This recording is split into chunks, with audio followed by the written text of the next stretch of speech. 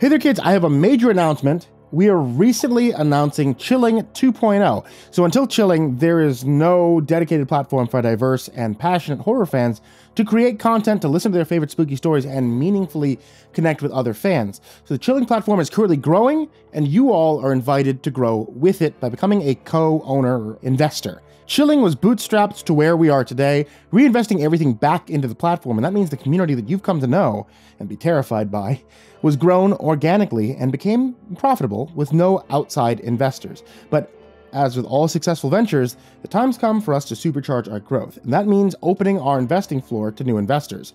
We're launching an equity crowdfunding campaign on Republic, where investors, just like you, can purchase shares of Chilling and be part of our story. As we grow, so does your investment and your potential returns. If you're interested, check out the link below and join us Tuesday, August 30th at 3 p.m. or 9 p.m. Eastern Standard Time, or Wednesday, August 31st at 9 a.m. Eastern Time to learn more. The link to the campaign is in the description down below. And now, on to tonight's story.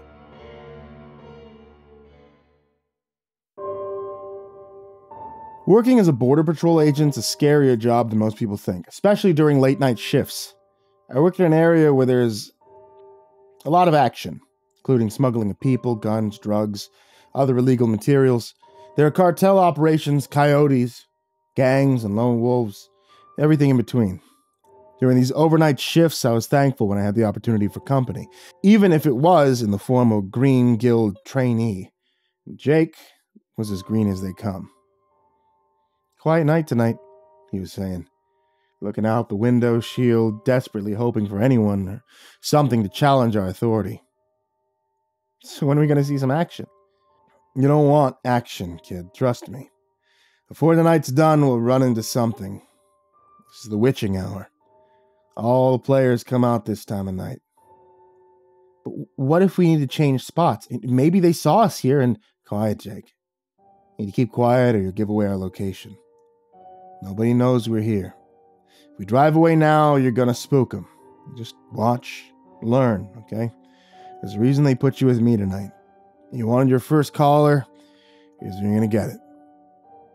I was struck by a familiar feeling of deja vu. Same scene playing out over and over again in this truck. Maybe one day it'll be different. Maybe one day I get out to retire. He settled down, moping in the passenger seat. The kid didn't understand the job. He didn't know what it was like to sit out here alone, surrounded by desert hills with no backup for miles and miles.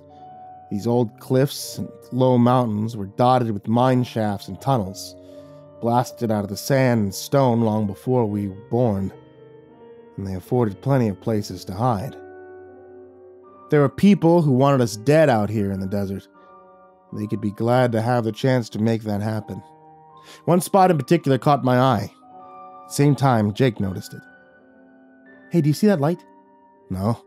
Look right up there, he pointed. Right next to my face, his index finger indicating an obvious orb of light. Nope, don't see anything. You know what, maybe we should move after all. He jerked his head down as if afraid of being spotted. They're looking right at us, I think. No, it doesn't look like they can see us. Of course not, I thought to myself, because this is a good spot to hide. That's why I come here. How many are there? I asked, resigning to the fact that this was happening now. We're gonna pursue him, or at least he was gonna pursue him. Looks like 2, maybe 3 at most. Smugglers, by the look of it. Okay, I said. Then don't go doing anything stupid. Just stay put.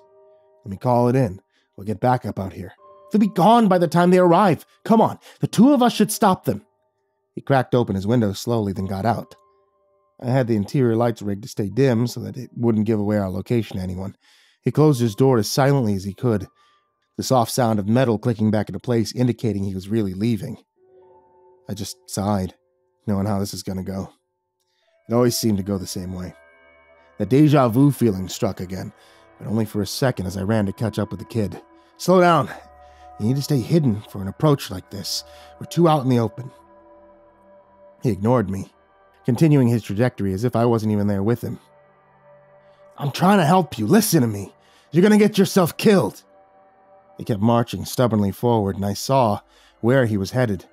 One of the black holes cut out in the face of the mountain was straight ahead, an old mine shaft that had been out of use for decades.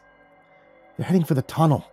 We need to cut them off before they get there," he said, like a character in a play who's committed to saying the lines that he had rehearsed, despite the improvisations of the other cast members. His breath was growing labored. He sounded like he was getting winded already. He hadn't even started chasing anyone yet. Adrenaline can give you a lot of strength and speed, but it doesn't last long. And when that endorphin rush is over, you're more tired than you'd normally be. And that's why I try to stay calm in situations like this, but I didn't have time to teach him that lesson yet. We finally reached the doorway to the mine shaft after a long, long hike. The smugglers he had seen had made it there a few minutes before us and had given no indication of noticing our paths towards them. Still, I got the feeling they knew that we were coming. Despite my years on border patrol, they knew this desert a hell of a lot better than us. "Okay, what's next, boss?" Jake said, looking at me as we stood outside the tunnel entrance. "It's not up to me, Jake. You already made this decision for yourself. I told you we needed backup. You didn't listen." Oh, come on, man. Just think about how excited everyone at the station is going to be when they see that we caught these guys by ourselves. They probably have a bunch of cocaine or heroin or something. We'll be heroes. "Don't do it, kid. Kid, please. Just listen to me." He didn't listen. Instead, he went straight inside the tunnel, and I stupidly followed after him. We kept our flashlights off, moving towards the sound of voices echoing in the distance. It sounded like two men having a conversation. They were laughing and joking, and I could hear glasses clinking as if they were celebrating something with a toast. "We got him, man," Jake whispered with his gun drawn. I could see his hands trembling, his legs wobbly with each nervous step that he took forward. The sounds of their voices grew louder as we drew closer. With each step, I felt more certain of what would happen next. Like a jump scare in a horror movie. I knew it was coming, but I didn't know exactly when. And then, it really did begin to play out like a movie. We rounded the corner to find two men sitting in front of a small fire. They were drinking and laughing, smoking hand-rolled cigarettes, which were clenched in their yellowed fingers. "Hands up! Get 'em up now! Border Patrol, you're both under arrest!" Jake was yelling at the two men as they put their hands in the air, cigarettes dangling from their lower lips, and looked particularly worried. "Under arrest? For what?" one of them asked in broken English. "We're just camping here. You Americans have laws against camping?" Jake's gun began to lower slightly, as if he was taken aback by the question. But a second later, he raised it at their heads again, as if remembering who he was and what we were doing out here.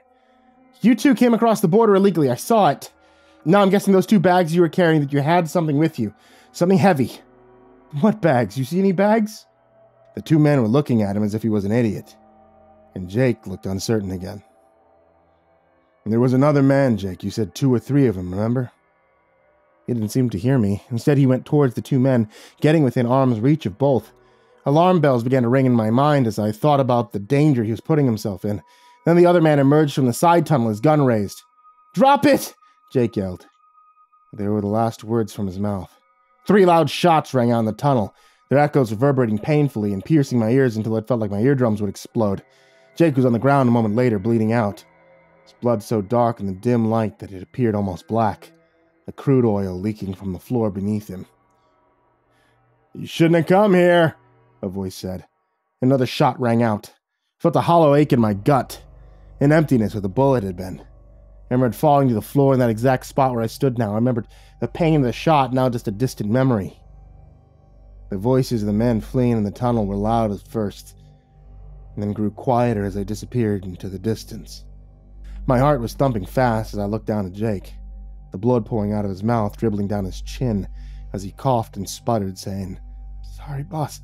Should have listened to you." "It's okay, kid. It's gonna be okay. You're gonna make it. I promise.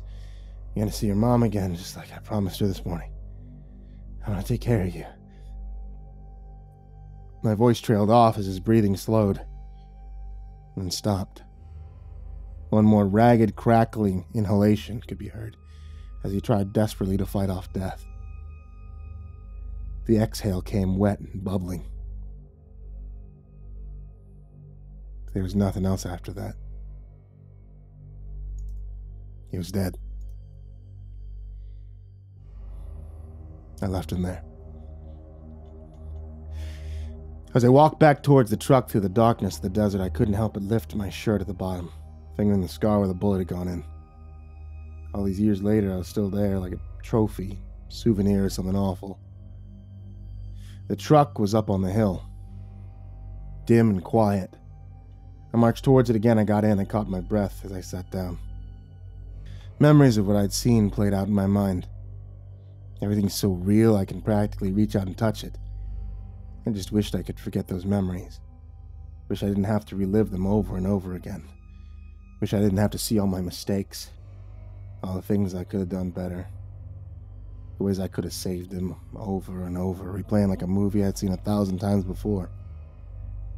The stories of this area, the deserts, plentiful. There's a lot of action that happens around here, and I don't just mean illegal border crossings. There's another border we seem to share, and lines are blurred at this time of night between the world of the living and the world of the dead. More than one Border Patrol agent has told me that they've seen ghosts in that exact spot. A lot of them describe him as the same person. A young recruit who looks eager and ready for duty. He's a bit green around the gills, but he's clearly motivated. Wanted to do good, wants to help people. Guess I'm the one who sees him the most, though. Which is fitting,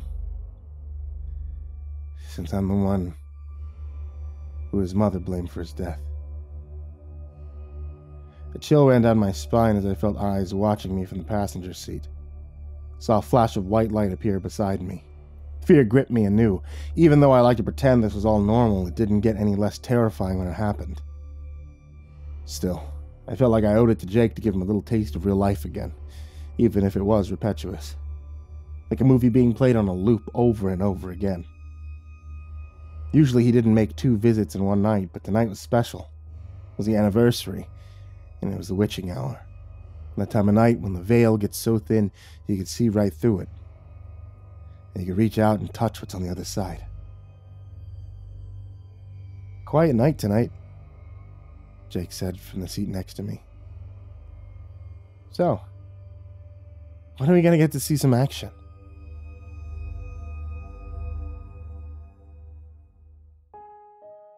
Hey guys, it's still hot out. Like, unreasonably hot out. And you know what's great when it's unreasonably hot out? Iced tea. So if you guys like iced tea, check out Ivory Monocle Tea. That's my wife's loose leaf tea thing she does on Etsy. Etsy.com/shop/Ivory Monocle Tea. You can get a whole bunch of different kinds of teas on there. They can be made hot if you're insane, or they could be made cold if you live anywhere near the equator. So check out Etsy.com/shop/Ivory Monocle Tea, and you can get a whole bunch of different kinds of teas, from the fruity kind to the caffeinated kind to the kind that's named after Creepypasta things, even one that's named after me, My Dark and Stormy Night. And if you ask, when you order that tea, you can get a little MCP dabbing sticker along with it. Oh, also, I don't think I've ever mentioned this, but I sign all the cards if they're like horror-related teas. So if you ever wanted that, check that out. That's the only place you can get it now.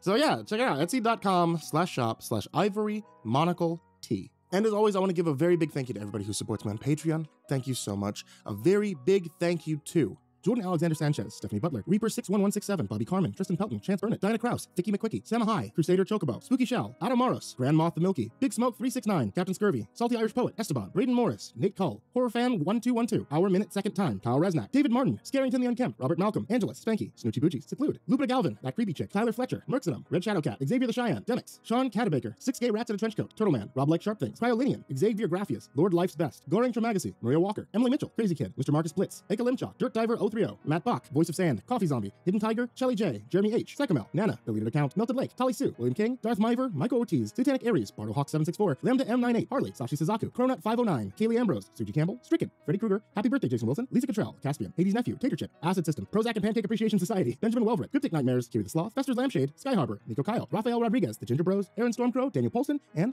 Corey Kenshin. As always, thank you guys so much, because you guys help me do everything that I do here. You guys help pay authors for stories and commission stories and do everything that I can do to make this channel and make this podcast the best it could possibly be. So thank you all for supporting me here. And as always, everyone, sweet dreams.